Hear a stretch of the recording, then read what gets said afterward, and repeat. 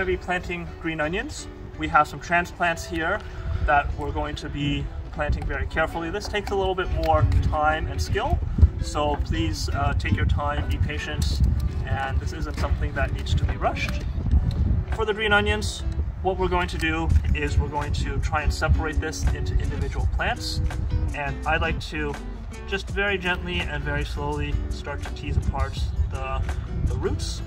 The onions are very resilient, their roots are pretty tough and robust, and with a little bit of prodding and a little bit of care, we can keep most, if not all, of the roots intact as we separate this. This is just a way to maximize space at the greenhouse, as we want to keep the plants growing as best as possible without taking up a crazy amount of space. So you can see for this first onion plant, we've separated it. I like to use my thumb, go into about the first or second knuckle, make sure the roots are all the way in the hole, and plant it in. We're going to do 5 rows of 12, so I'm going to start with the first row here, and again, this is going to be a gentle and delicate process. So 1, 2, we'll continue with this. If some of the roots break, that is fine. You can see these roots have come apart quite nicely. The roots are generally a little bit thicker than some other plants, and the green onions are very resilient and forgiving of being handled and transplanted like this.